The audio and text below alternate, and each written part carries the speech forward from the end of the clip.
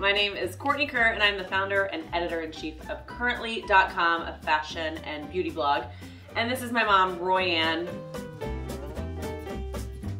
Our relationship is really unique because I'm an only child. And I think when you're an only child, especially a girl, you have this, I mean, I'm fortunate enough to have a relationship with her that is almost like a friend. And I think there have been moments in your life that you've had to remind yourself to be a parent first and a friend second. And you know, I ask my mom all the time, like, why didn't you have more children? And she's like, well, after I got you, I was so terrified the next child would be like you. She was like, I was not gonna take that risk, that I would get a second child that was just as precocious and gregarious and outspoken as you. So she just was stuck with me. I've always enjoyed fashion.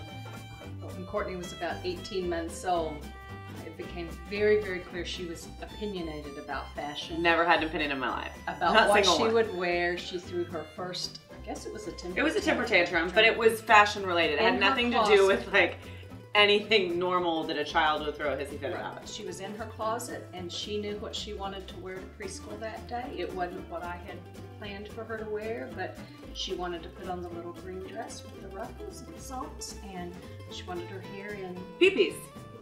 That's what we call pigtails.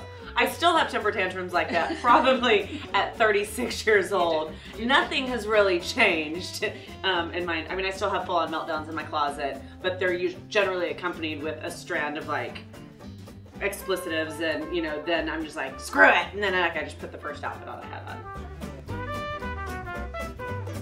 When Mom was fixing up her house, she wanted to do red, white, and black. And, you know, our love for MacKenzie-Childs was really easy to put into that house, you know, with all of the decorative pieces. And it's just always been something that buying home furnishings has been more fun as we get older, because, you know, we are entertaining and we are doing table settings, and we have very different home styles, by the way. I like white, clean, contemporary, but then like with random pops of color. I mean, if you've seen my apartment, I have my entire breakfast nook is covered in palm print wallpaper, you know, green wallpaper and with black and white stripes. But then I have a white couch with white fur rug, and everything else is white. So I like those fun little, I call them winks in the home, you know, with that one charming piece where MacKenzie-Childs fits in perfectly in that capacity. Mom's always been like an amazing cook, and it's never, I'll call her and be like, how do I make your, they never really have a name. It's not like chicken piccata or like, you know, Italian chicken rosemary. It's like, how do I make your mushy chicken? Like mushy chicken and rice. How do I make your, it's one word, roast rice and gravy. But you don't say roast, comma, rice, comma, gravy. You say roast rice, gravy. Introducing these meals into my friends and to my, you know, boyfriend, it's been fun because that's what I grew up eating, and Mom never wrote down recipes.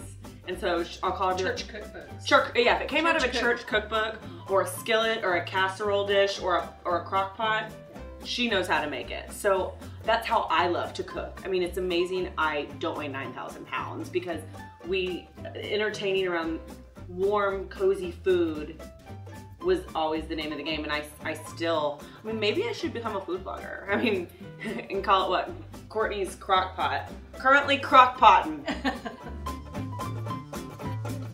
Being Courtney's mother has always been an exciting adventure. She's always been outgoing. She's always done everything with 100% heart. And what a lot of people don't know is that she's such a generous and kind and loving daughter. She's just the sweetest thing in the world.